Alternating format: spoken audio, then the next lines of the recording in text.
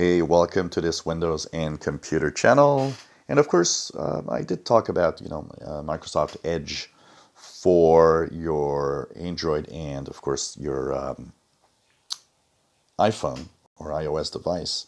And of course, Microsoft Edge on the side of the mobile device is actually an amazing browser. I used Google Chrome a lot, and of course, because of the syncing capabilities it had, and on Android it was one of the best browsers. But I'm gotta say, I'm actually really, really enjoying using Microsoft Edge. So if you go into your Android or the Google Play Store, if you have a Windows 10 PC, I think it's not a bad idea to try it out. Even if you don't, you know what? Try it out. You might be surprised.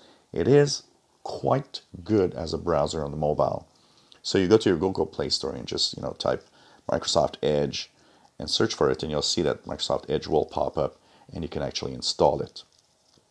Once it's installed, of course, Microsoft Edge looks like this. This is the browser. This is basically the way that you can actually work on your device with Edge. It has, of course, the bookmarks. It has everything you need. But there's a new feature that they've actually introduced. It's still not available apparently on iOS, but it is on Android. I updated my Edge browser. If you wish to have, of course, an ad blocker, a lot of people use those. I avoid them. I don't turn them on because I personally am paid by ads, and I understand how valuable and how important this is. But you have the capability, if you go on the upper right corner, little dots, and there you go down, and you'll see settings. In the settings, there's something called content blockers. If you click here, there's now this new feature. You can turn this on, and it says that AdBlock Plus is enabled in the Edge browser within Microsoft Edge on your mobile device. So you can add an ad blocker to Microsoft Edge and check out content. You know what? Let's try something here. Let's go to Computer World, which is one of the websites that has a lot of ads, and see if it actually did clean up Computer World a lot. Yeah, look at that. No ads, just the articles. It seems to be working quite well, actually. And let's turn this off. Let's go back to settings. And let's go to content blockers. Let's turn it off. Let's just go back here. And let's reload the page.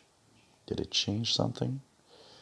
I don't see any changes right now. But oh yeah, there are some changes. Look at the ads and the stuff showing up here, which weren't there before. So it's taking a longer time to actually update. Like there's an ad at the top. So it really works. Really works. So if you are using Microsoft Edge, but don't forget to maybe turn it off if you go to your favorite YouTube channel or your favorite website. Don't forget that ads support a lot of content, but they have rolled it out. Simply go to settings, go into content blockers, and turn on AdBlock Plus if you wish to do so. So it completes the very, very nice browser that is already Microsoft Edge on the Android device. It's a very fast browser, by the way.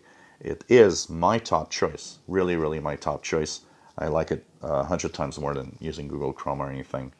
And if you use Windows 10, well, once again, you have password syncing capabilities. You have, of course, your favorites syncing capabilities and all of that, which add to the device.